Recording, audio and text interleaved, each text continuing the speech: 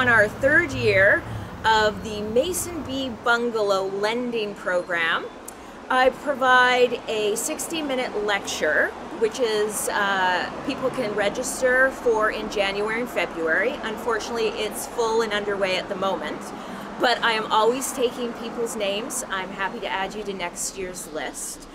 After you learn the basics of the bee life cycle and how to maintain a house, you're eligible to take our little bee house home.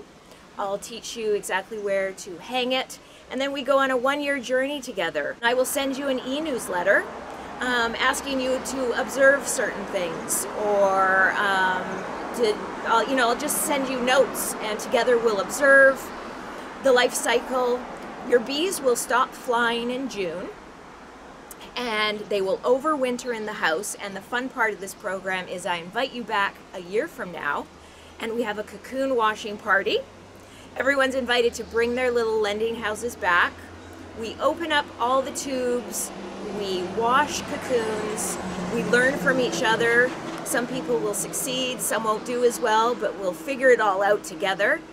Everyone goes home with their little washed cocoons, and they can start their own larger colony.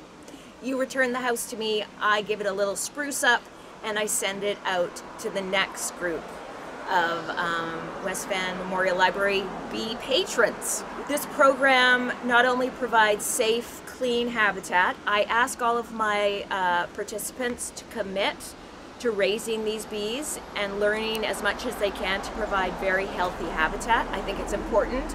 We as humans tend to think and jump. I think jump before we think.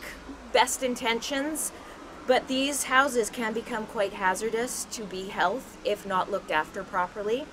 But we really build a community here at the library. Everyone can ask each other questions. They have some place to go if they run into problems, and I think that's what excites people.